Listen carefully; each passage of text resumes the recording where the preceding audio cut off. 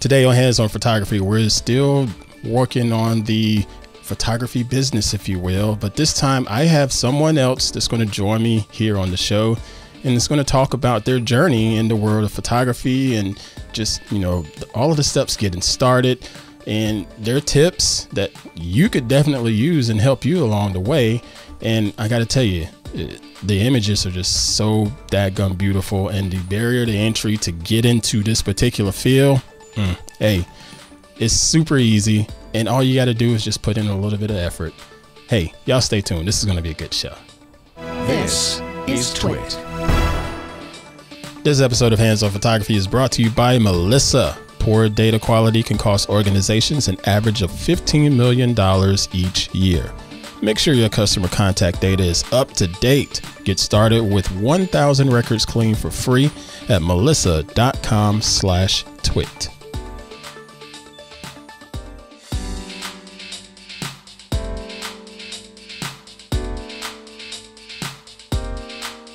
Hey, what's happening, everybody? I am Ant Pruitt, and this is Hands on Photography here on TWiT TV.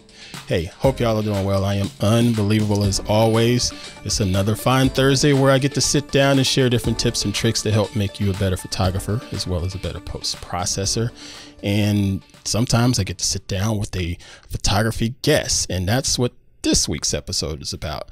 I am able to have on professional photographers from time to time to have them share their experiences in the world of photography, whether it's being a seasoned veteran, whether it's being someone that's just getting started, or someone that's sort of, you know, intermediate in the middle of the road, because there's all types of levels in this game, and it's all types of different stories that all of us can learn from. And today is one of those days, and I'm really looking forward to that. But before we get into bringing on the guests, allow me to welcome all you brand new listeners and viewers of the show. Welcome to you. Let me know how you found out about the show. I'm so glad that you're here. But while you're here, go ahead and do me a favor and subscribe in whatever podcast app you're using. You know, we're available in, what is it called? Apple Podcasts and iTunes. Do people even still use iTunes? I don't know. But whatever Apple's podcast player is, we're there. We're on Spotify. Have a YouTube channel. So if you want to subscribe and watch on YouTube, you can. At any rate, make sure you leave us a rating and comments so to help push us up in the whole search algorithmic stuff. And tell some other folks about the show. And if you still having some problems trying to get the subscription stuff squared away, just check out the website twit.tv/hop. That's twit.tv/HOP for Hands on Photography. And you'll see all of our subscription options right there. All right. So I've gotten my preamble stuff out of the way. I know y'all didn't want to hear that. Let's just get into this week's guest. Now, today's guest is Mr. Michael Wilson. This man, I've known him for, man, it's been quite a bit, been quite a few years. And I met him when I was hosting a community online, similar to a couple weeks ago when we had Mr. John Davis on, when I had the community for smartphone photographers, and it just sort of just spawned into some other things. And Mike was, come to find out, was right in the same town with me there in Charlotte, North Carolina. And I had the pleasure to go out and shoot with him and stay in touch. And I've been watching his photography journey, and it's just been unbelievable watching him just continue to grow and just be able to get more people in his book of business and create some absolutely beautiful work. And we're sort of going to continue our discussion about photography as a business. And I think he's just another person to really help give you all some knowledge because he's specializing in the headshot world. So without further ado, let me go ahead and bring my man on. Mr. Mike, how you doing, my man? Pretty good. How about yourself? Unbelievable, brother. Unbelievable. I am really, really, really glad to have you on. I've been watching you all these years. You know that because we chit chat back and forth over social. And it's just been so fun to watch you continue to progress. You know, I remember a couple of years ago being in good old Belmont, North Kakalaki, hanging out at one of the little street parties and just doing a photo walk because it's just fun to do, to get out with your camera. And I learned some stuff from you and you learned some stuff from me. And that's how it's supposed to be. It's the community, you know. But with that out of the way, you've been getting into the world of professional headshots. And I remember back then you were telling me, hey, dude, I've been on LinkedIn and I've just been getting people more and more interested. And I picked up my camera, and I had, don't even matter what the camera was, but you had a camera and you had a couple of lenses, and you're like, you know what, I can light you. I can shoot this shot. Sign me up. And it just spawned from there. But before we get into that, give us a little bit of background about you. You're from North Carolina. What else you get into? So photography is my main thing, my main hobby. It's creative outlet. Just like spending time with my kids. That's the main thing. Doing what they like to do. The sports, every swim team. So that's following their journey is my main hobby, and getting in photography was part of that, because that was the main reason I bought a camera, was to just document their life, just take pictures of them. So I'd have something throughout the years to hold on to, and it just kind of grew from there. Yeah. And that's awesome. And I remember you telling me that, because your son, he was tiny then. He was toddler size back then, and you were constantly taking different photos of him. He was your test model, if you will. Yeah. And I remember you taking advantage of working different angles with your camera height and changing lighting around, and it was just a lot of fun to watch your behind the scenes with that. So some years go by, and you've taken that knowledge from, just goofing around with your son and the camera, and started to turn it into a business. So tell me a little bit about that. So basically, having my son, taking pictures of him, just figuring out how to professional photographers, because I didn't consider myself a professional then, were getting images, what made the images so interesting and what attracted people to them. So I would shoot a lot with my son, have them different things, like just far as testing shutter speed, as catching stuff in fast motion, slow motion, body turns, how light is getting in the eyes, just little stuff like that. Is very hard to do. It was a struggle for me. It was a struggle how to take a tack sharp image. I was taking images that were sharp, but they wasn't tack sharp. And that took a while to realize, I'm doing this wrong, let me fix it. And just the whole process of working with my kids, getting interest from other families saying, I see you posted this of your kid, can you take pictures of our kids, kind of help grow a little bit. So nice. Now, when you were able to shoot those different families, what was that experience like? Did you have a lot of bumps in the road or learning moments where something didn't quite go your way? Or there was tons of struggle. Hey, that was a softball question. I knew the answer. So there was a lot of times where, at that time, the camera was doing all the work. Okay, I thought I did, but I didn't have a clue really what I was doing. I would go to one session and it would come out phenomenal. I'm like, I'm finally getting this. And then I'd go to the next session and it would be horrible. And I just happened to walk into good light, basically, or shoot on an overcast day. But doing that taught me that how to pick up and learn from what am I doing wrong, what's made this session bad. So I always go back and look at my images and see where I struggled, what I liked, what I didn't like, analyze them. How was the light that day? Just the situations. Was I shooting one person, multiple people? And you start putting together what I was doing right and what I was doing wrong, and how do I fix what I was doing wrong.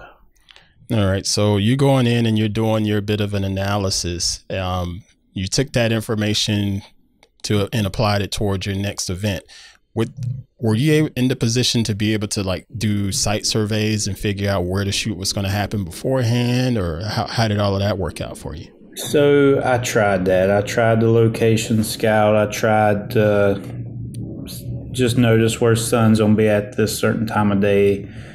And I mean, to me, it was kind of a waste of time when I did that, because there was always another curveball that come up, that obstacle that I had to deal with. Wait a minute, Mike. You telling me a session is never just the perfect setup? What? No, I mean, you hear all this that you just got a good camera and that's all you need. But I mean, it was tough. So I had quite a few sessions, and then I had a lot of bad sessions. I failed a lot. So learning from those failures were good moments to have.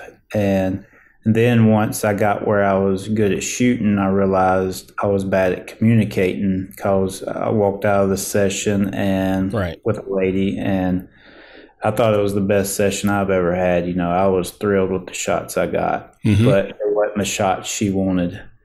And so then I was like, well, I need to get more in detail before the session, planning the session, this and that. So there's a lot that goes into it, and it's starting to get finely tuned right now. Oh, nice. So when you talk about the communication prior to the session, is this all just done over email? How do you handle it? Do you have like in-person meetings or things like that? So I prefer, before somebody books a session, I prefer they set up a call with me. That way, to see if I'm a right fit for them, because I like to tell people what I can't do, and or this person can do it better. Right. And so I like to figure out exactly what they want, exactly what they need, and then I can problem solve and tell you if I'm the right fit. So I like to set up a call and find out all the details, what you're wearing, this and that. What's the intent for this? Because that's big. I never used to ask what you're actually using these photos for. So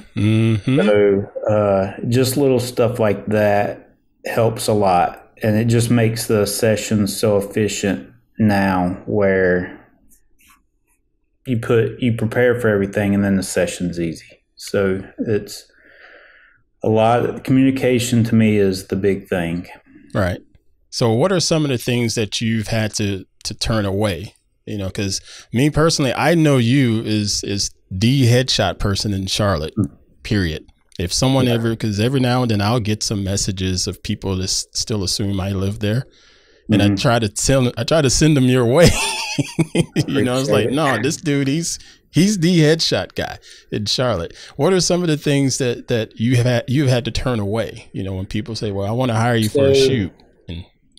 A lot of times people they assume I'm a photographer. I take family, weddings, all the above. Oh, yeah. I want to stick into the headshot world. I want to stick into the branding world.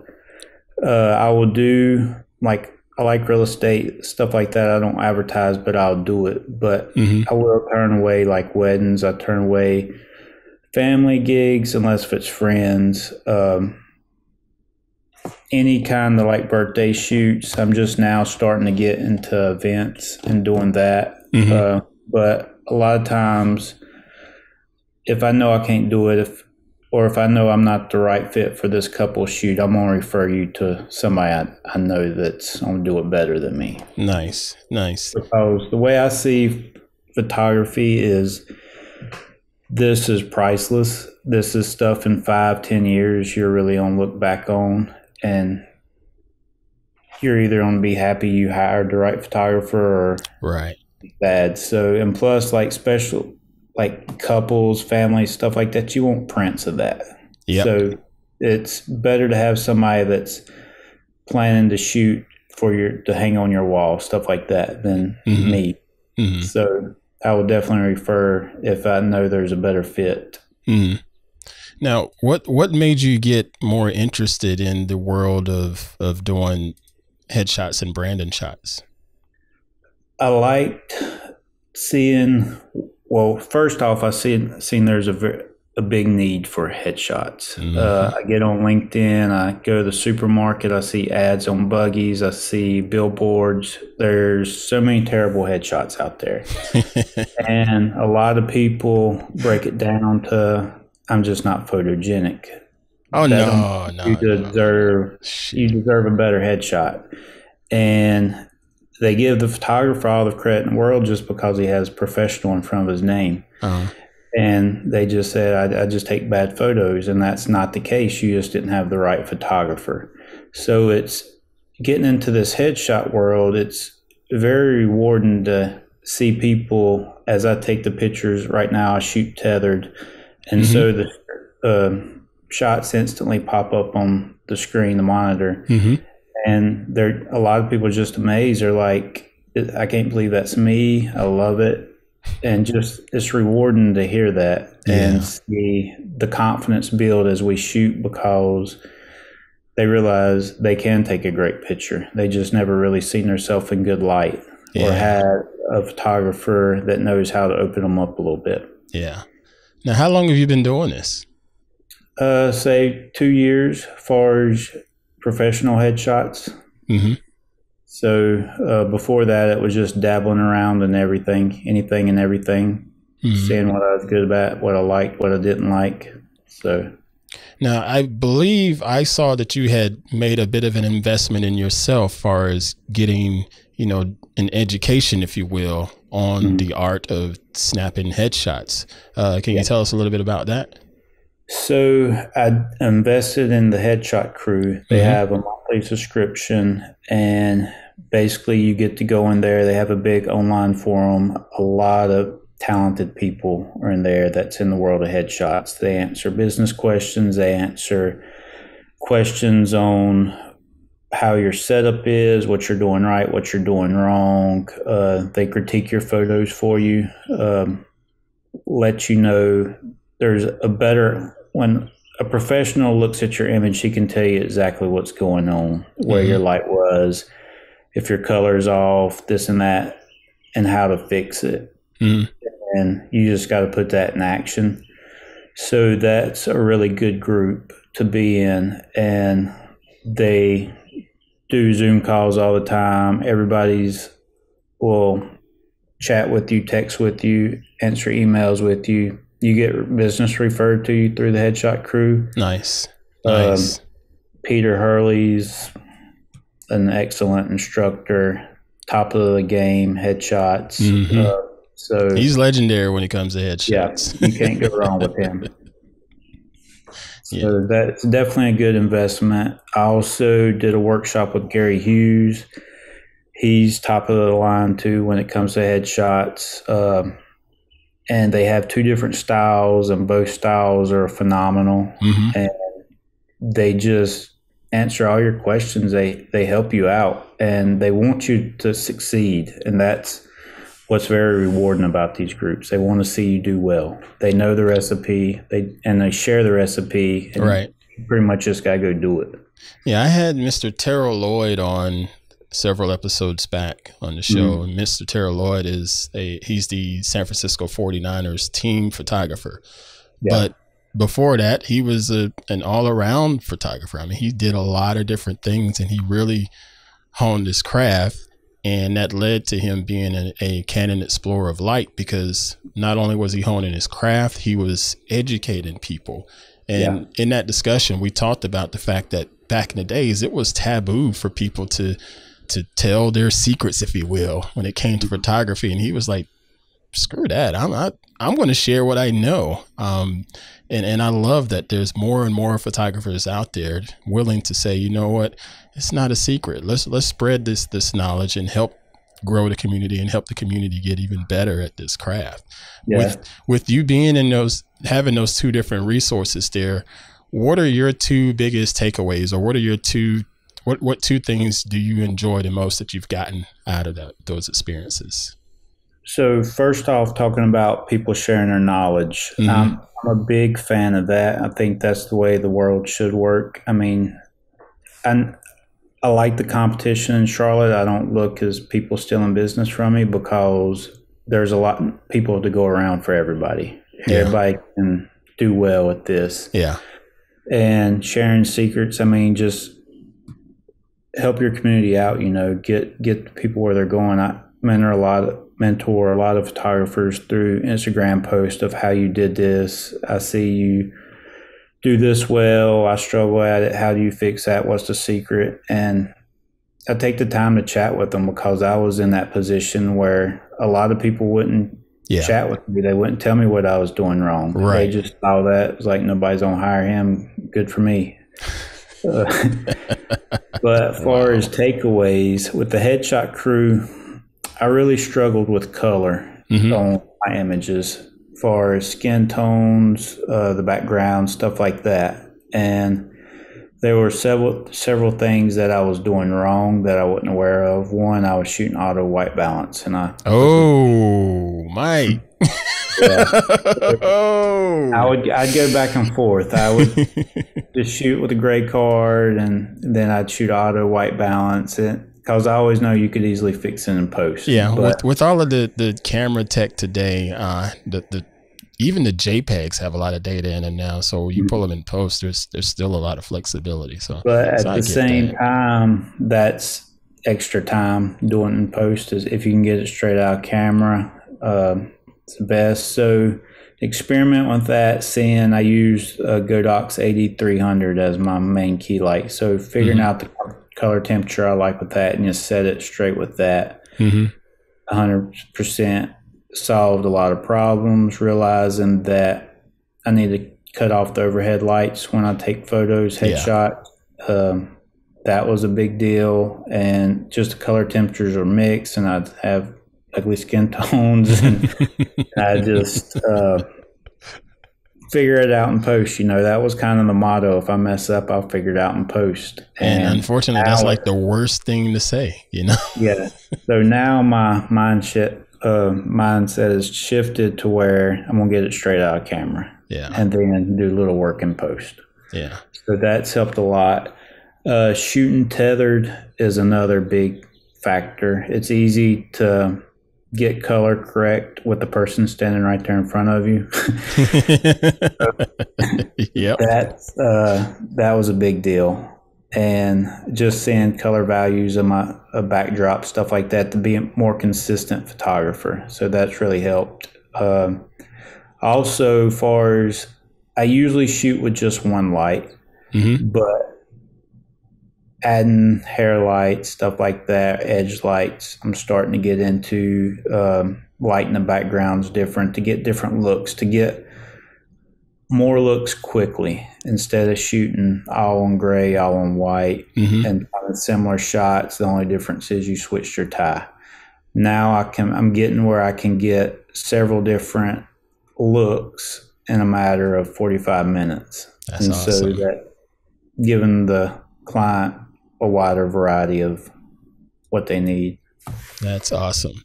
Now, I want to pause for a second here and thank one of our sponsors.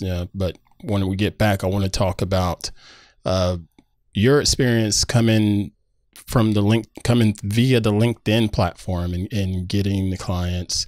And I'd like to take a look at your Instagram page too. Is that cool with you? Oh, yeah. All right. So let's take a few minutes to thank this week's fine sponsor, the folks at Melissa. This episode of Hands On Photography is brought to you by Melissa. Did you know poor data quality can cost organizations an average of $15 million a year? Good grief. If you're a small to medium-sized business, we know you need every last cent. The longer poor quality data stays in your system, the more losses you can accumulate. To ensure your business is successful, your customer information needs to be accurate. Melissa is the leading provider of global data quality and address management solutions. There's another side to this inaccurate data stuff, y'all. Customer service. If you address someone with the wrong name or verify the wrong address when dealing with an already frustrated customer, oh boy, things can get really, really bad. Heck, they'll go from bad to worse. So make sure you check out Melissa's cloud-based data cleansing and enrichment tool. It's so easy to use. All right, so you got 5 steps here. Step 1. You upload your file. It's either, a spreadsheet or CSV format into the first tab, and you just copy and paste your data into the second tab. All right. Step 2, select the data quality service and then click next. Step 3, map the input fields. Okay. Step 4, select the output fields and the data to append. Step 5, process your list. Boom, done. Melissa's data matching will help eliminate clutter and duplicates, reducing postage and mailing costs. You'll also get batch address cleaning, process an entire address list for the accuracy and its completeness. You'll get name verification. That way you can parse and standardize the first and last names for personalizations. You get profiling. So this is where it analyzes your data to improve its quality over time. And then you'll get email verification. Yeah, you'll be able to remove up to 95% of bad email addresses from your database, because you know people always spell their email addresses correctly. That's sarcasm, folks. Melissa's flexible deployment options offer different platforms to suit any preference, business size, or budget. Melissa also has their new Lookups app. And this is available on iOS and Android to search addresses, names, and more at your fingertips. Melissa continually undergoes independent security audits to reinforce his commitment to data security, privacy, and compliance requirements. Their SOC 2, HIPAA, and GDPR compliant. That's what's up, Melissa. Melissa is experienced, independent, and has 37 years of data quality expertise, which explains why more than 10,000 businesses know them as the address experts. And if you sign up for a service level agreement, you'll get 24/7 world-renowned support. Make sure your customer data is up to date. Get started today with 1,000 records cleaned for free at melissa.com/twit. That's melissa.com/twit. And I appreciate Melissa supporting hands-on photography. All right, so we're back, and Mike, again, you've mentioned using LinkedIn as a vessel, if you will, to be able to funnel business. You know, can you share a little bit about that process? You know, I'm assuming you're not just like stalking people or anything like that, but there's got to be a method to your madness that's you know, given some sort of a warm approach, if you will, that that builds up the trust. What is your thoughts in how are you going about leveraging LinkedIn? Because I use LinkedIn myself too. It's a lot of businesses come from LinkedIn for me, so I'm all ears. But I just want to know what's it like for you. Well, the thing with LinkedIn is I keep it simple. One is just change your title to what you do, so people, every time you leave a comment or like, they see that I'm a Charlotte headshot photographer. Period. So, easy as that. Look at that. Yeah, that's the biggest thing. So anything I do there, they always know this is his position and I need a headshot. Next is there's a lot of people that's got terrible headshots on LinkedIn. I don't stalk them. I don't message them. Don't do nothing like that. But a lot of it is, you know, tapping in their community and posting a few times a week, letting them see your work, letting them see the behind the scenes, letting them kind of see the process. And you realize that people's watching you in silence. A lot of times they're not liking your photos. Sometimes they're not commenting on them, but they do send the message. They do send the emails. Companies like to see what the consistency I've been doing for teams. So that's strong. And a lot of people in the Charlotte area have started catching on that a headshot can work for me. You know, it's a lot of people invest so much in their career, school and stuff like that, but they don't invest in their personal image. And to me, you can have all the credentials like similar to a Mercedes, but you're driving around in a Kia, so you're not getting Mercedes business. You're not growing your business. So if you market yourself that way, spend time on your look, you're looking your best, having your best shot, makes a big difference, because then people's going to start looking at your credentials when they usually just scrolled over you. Right. I love the analogy with the the Kia and the Mercedes. It's so spot on, though. A lot of people don't realize, like, I mean, if you go to Ruth Chris and you buy their cowboy ribeye, which is $60, and you got that same steak. It's so good, but if you throw it in Golden Corral, that's a $15 steak. Yeah. Just because the way they market themselves. Just a whole different kind of branding. So whole different branding. Yeah. So, I mean, if you invest all this, if you're trying to get the high-end clients, it's not, why not look your best? Right. Everybody you follow, all your mentors, they have professional pictures. It matters how people see you.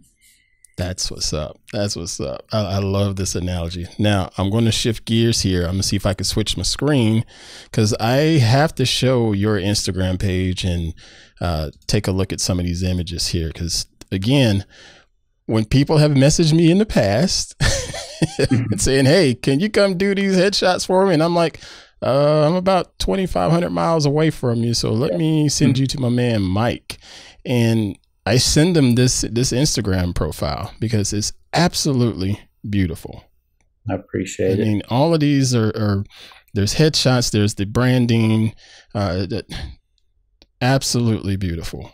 And you've been doing this just for a couple of years and you're getting these results out of this. You've clearly taken the time to hone your craft, you know? So I want to take a look at a couple of them. Let's take a look at this one up here at the top. All right. This one here. All right, because you were talking about color. So I'm going to hit you with the hard questions here because I know, being a black man, photographing black people or people of color can be quite a challenge when it comes to lighting and so forth if you're trying to get their skin to look the way it's supposed to look.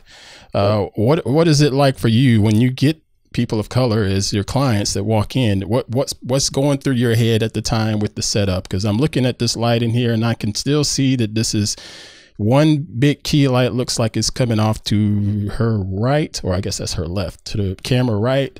And I believe you have some sort of bounce happening down here at the bottom of the frame to fill in under the chin and so forth. But what is your thought process? Tell me a little more.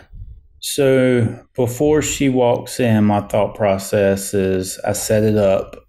I take a couple test shots. I have a certain way I like my key light, which is directly over her. I position it, and then I use an highlighter below her for feel. Okay. So, and this one also has a light on the background to make it white. To make it white. Okay. Good stuff. And so the first off is I had to adjust the light after she come in because she's got beautiful hair, but it's hard to get light into her eyes from their hair in front. So I brought it down a little bit, angled it a little bit forward at her, but it's feathered, so it's a softer light. This is a 5-foot umbrella that was lighting her. Okay. Big soft light. Yeah, I like the umbrellas a lot. I use them a lot, and I like the collapsible big beauty dishes as well. So I rotate between them. My umbrellas is more of a travel setup just because it's easy to carry. Yeah. But like you said, the big soft light, it's very flattering. And so now I'm going to cut you off for a second because you said a term here that I know what it means, but maybe the rest of the hands-on photography community are not quite sure yet. You said feather the light. Or can you explain what feathering the light means? So I'm basically hitting her with the edge of the umbrella, the light that's coming off the edge of the umbrella. So I don't want to point the center of the umbrella directly at her because that light's just going to be a little too harsh for her. And it's going to create a lot of hot spots. So the edge of the light, I kind of just bring it right where, say it's coming right across her face, and the center of the umbrella is probably pointing at her waist. Okay. So, and then the height is, I typically do, she could reach out as arm's length and touch the umbrella. I like it very close to my subject. So that is feathered, then it hits the reflector and bounces and feels light under the chin, shows off her shoulders, everything like that. So, and then with the light on the background, I set it to where it's, say, 95% white. I don't want it to go fully white, and I'll just add that in post. Just set a curve layer and bring it up a little bit till it's white. Why don't you want it full white in the shot? I know why, but I'm curious to see if it's the same. It's on bounce back and flare. There we go. Flare around the flare. And sometimes it's still hard, but I mean, if you can get it where it's 95%, 98%, or if you use Capture One, say around 245, 250, you're in the right spot. Yeah. So good stuff, man. Good stuff. That's another thing. When you're shooting tethered, you get to see these values, so it's easy to do. Now, this one here, this gentleman, I want to bring this up because he has glasses on, and shooting glasses for whether it's a headshot or just, I don't care if it's a candid shot. Shooting glasses can be challenging.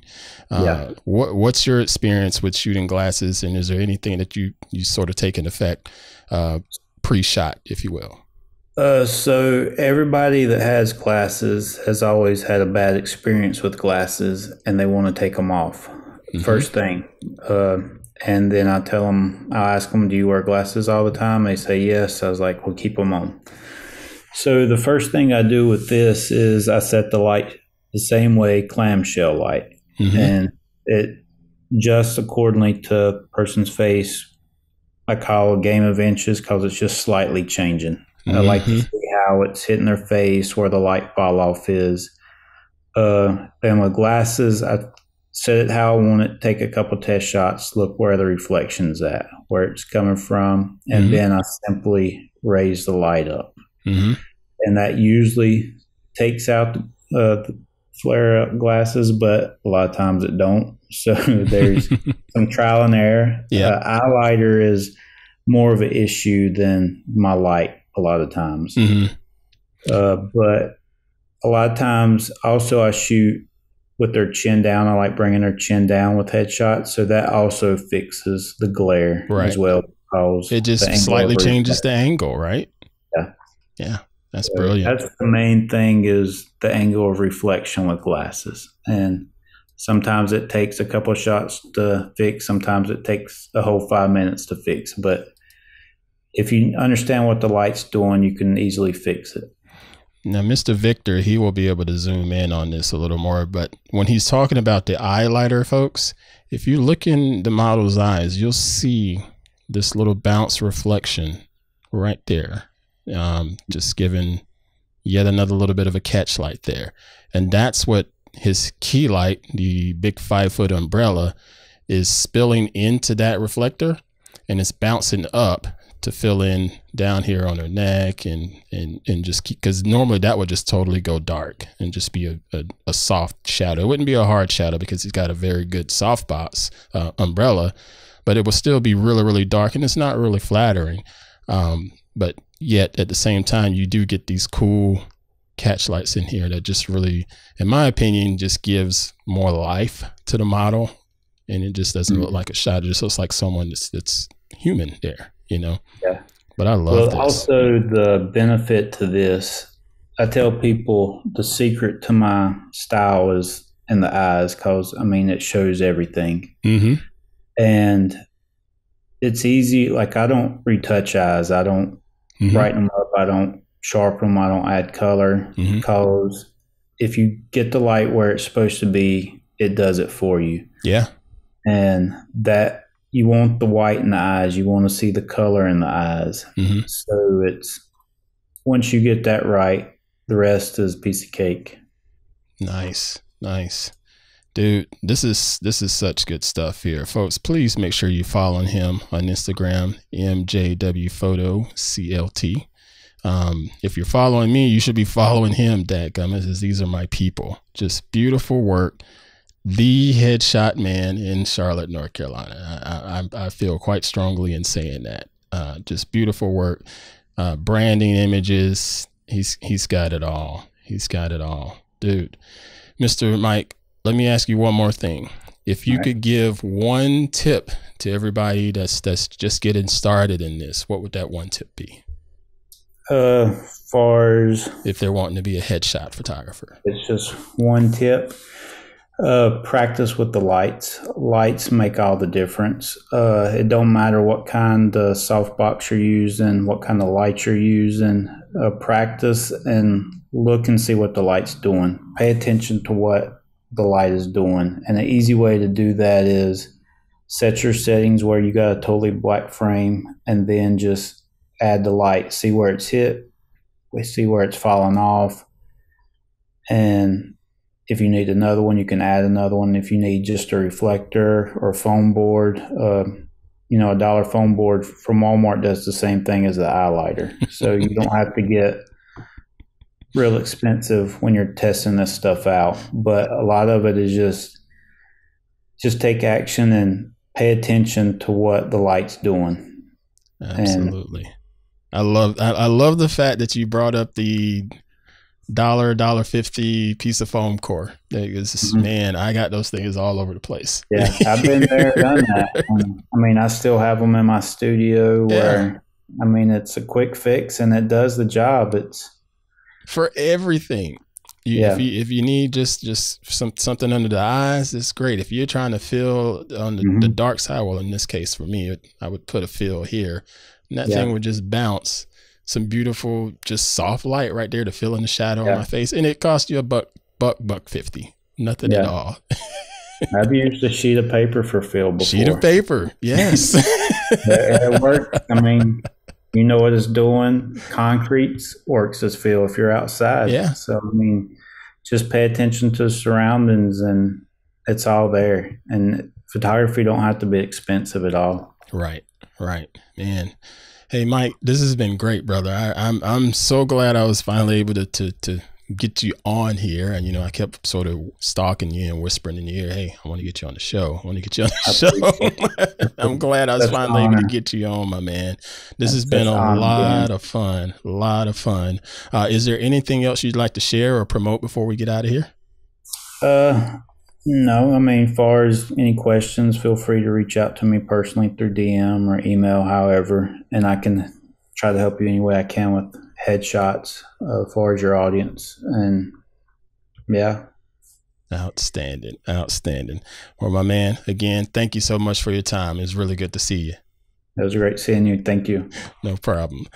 All right, folks, that is going to do it for this week's episode, man. This is, I love talking to other photographers and just picking their brain and seeing what they're thinking. And there are a lot of times we're on the same wavelength and thinking things, but every now and then there's going to be a different approach. And I love that. And he's got a certain way that he likes to do things. And hey, from the looks of it there, it's clearly working. And the fact of the matter is he's giving you a nice low barrier to entry, if you will. It doesn't take a lot of money to be able to produce a lot of these shots that he produced. He's using umbrellas. Umbrellas are a lot cheaper light modifier than this big 3-foot, 4-foot parabolic softbox that I have right here in front of me, and they work just as good. So take a look at the different resources out there. Utilize people like my man Mike here and ask some questions and just get started on your photography journey, folks, and get started on that business that you've been aspiring to get started on. All right. Again, thanks for everybody hopping in and joining me each and every Thursday here on the network. Again, just make sure you continue to share the show with other folks. Be sure to tell a friend and tell at least one enemy so we can continue to grow the hands-on photography community. I want to give a shout out to my man, Mr. Victor, for making me look and sound good each and every week, because boy, I do not make this easy on him. I know I don't. And make sure you're giving me a follow on Instagram too if you're not doing that already. Follow me. I'm Ant_Pruitt over on Instagram. Be sure to tag me in some of your favorite images on Instagram, and I want to see what you're shooting. I want to see how you're doing, and just let me know. And I love getting these DMs from you folks just showing me some of your shots. It's good stuff. Y'all are really good, and a lot of you have been watching this show for a while, and it's been great seeing your progress. You're getting better and better at this craft. So let's keep going. Let's keep pushing each other and keep growing this photography community. All right. That's going to do it for me this week, folks. Thanks again. Be sure to safely create and dominate, and I will catch you next time. Listeners of this program get an ad-free version if they're members of Club TWiT. $7 a month gives you ad-free versions of all of our shows, plus membership in the Club TWiT Discord, a great clubhouse for TWiT listeners. And finally, the TWiT Plus feed with shows like Stacy's Book Club, The Untitled Linux Show, The Giz Fizz, and more. Go to twit.tv/clubtwit. And thanks for your support.